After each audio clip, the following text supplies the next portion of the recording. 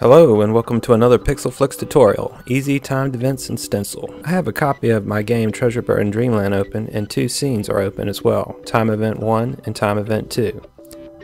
The Time Event 1 scene is just a one-screen background, and the Time Event 2 scene is an animated background with no behaviors or events attached.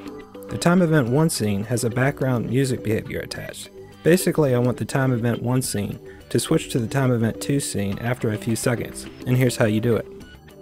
I'm going to go to the Events tab of the Time Event 1 scene, and in the upper left corner I'm going to click on Add Event. Scroll down to where it says Time and select After N seconds, and then that will bring up my code block. I'm going to select the blank space and type 2 to give Scene 1 some time to play.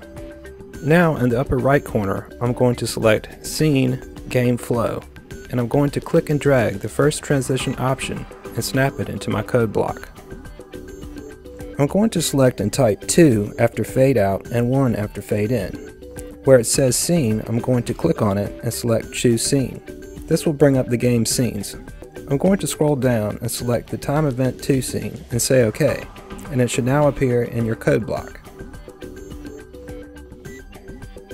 Now I'm going to go back to my scene tab and select test scene.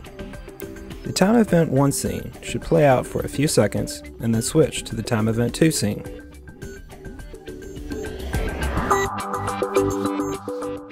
And that's basically all there is to making easy timed events in Stencyl. This works good for cutscenes and other simple timed events in your game.